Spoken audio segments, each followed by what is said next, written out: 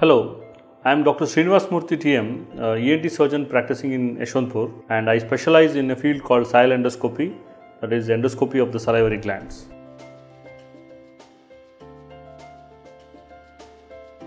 Now, salivary glands are divided into major salivary glands and minor salivary glands. The major salivary glands are the parotid glands and the submandibular glands and the sublingual glands, and minor salivary glands are interspersed all over the upper aerodigestive tract, like you will find it in the back portion of your nose, in the soft palate, on the tongue, on the back of your throat, as well as in and around your windpipe, upper part of your windpipe. Parotid glands are situated in front of your ears, the submandibular glands are situated below your jaw, and the sublingual glands are situated below the tongue, that is in the floor of the mouth.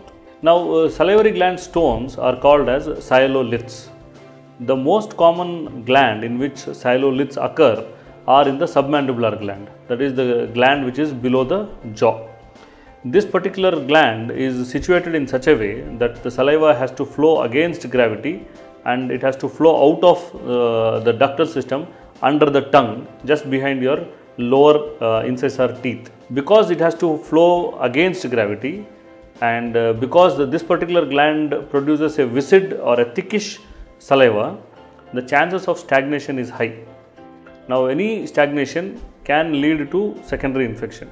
That is how there is a nidus for accumulation of certain minerals and causing stone formation. But that doesn't mean it doesn't occur in parotid glands. It can occur also in parotid glands, though the incidence in parotid glands is far less as compared to submandibular gland.